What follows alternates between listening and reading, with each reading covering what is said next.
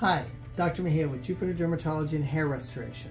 And it's Hair Loss Awareness Month, and we're talking about hair follicles today and miniaturization.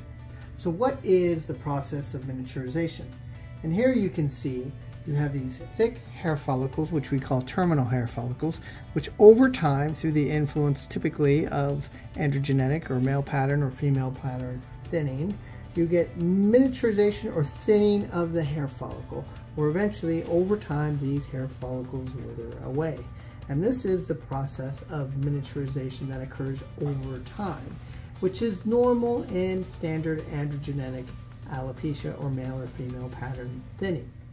Now, we do have treatments available that are used to reverse this process, and that can be a variety of different treatments, medical treatments, systemic pills like finasteride and or minoxidil.